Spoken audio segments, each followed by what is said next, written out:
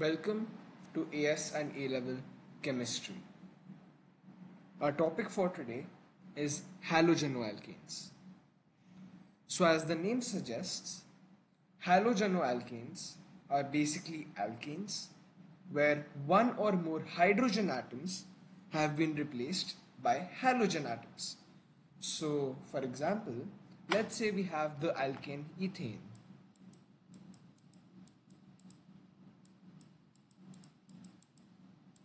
So this is the structural formula for ethane, and let's say we replace one hydrogen atom with a halogen atom.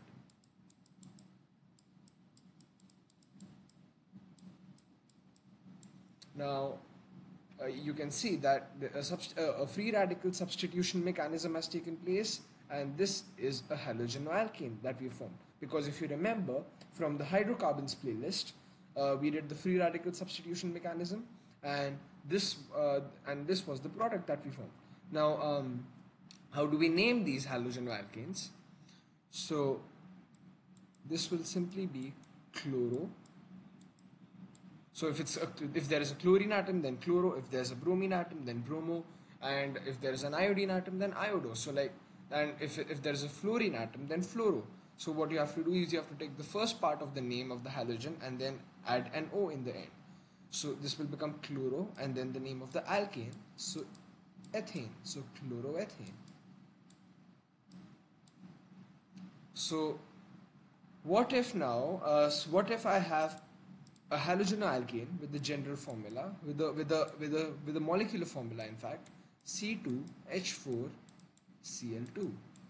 So let's say I have this halogenoalkane, and let me try to make the isomers. So I'll be using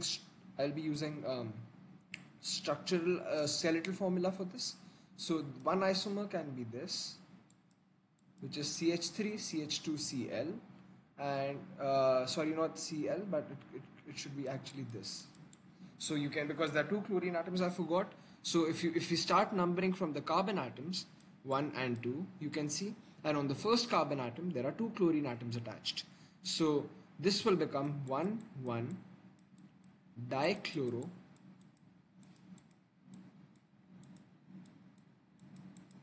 ethane. Because if you can see, ethane because two carbon atoms, dichloro because two chlorine atoms, and 1,1 because both chlorine atoms are on the first carbon atom. Now the other isomer we can have for this is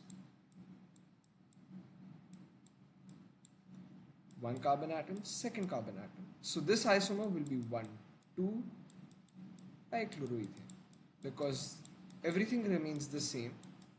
What changes is that instead of the first carbon atom, one of the chlorine atoms is on the first carbon atom, and one chlorine atom is on the second carbon atom. So that's why 1,2 dichloroethane. So let's do some complex isomers for this.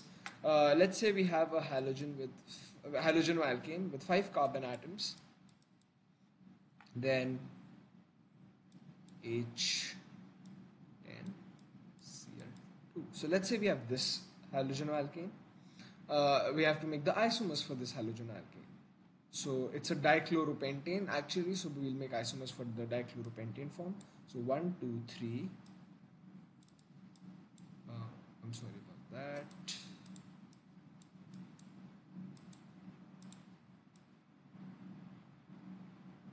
So these are 5 carbon atoms, and then we have to attach 2 chlorine atoms. So now if we number the carbon atoms, 1, 2, 3, 4, 5. So this is how we number the carbon atoms, and then this. So this is the first one. You can see that there are 2 chlorine atoms on the first one, and the chain is 5 carbon atoms long. So it will become 1,1 dichloropentane.